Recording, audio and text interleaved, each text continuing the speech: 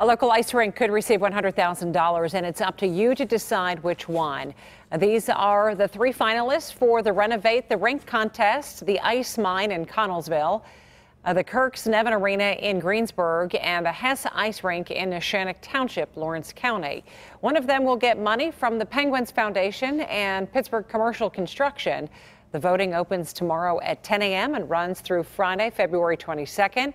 You can find more information and a link to vote at KDKA.com/links.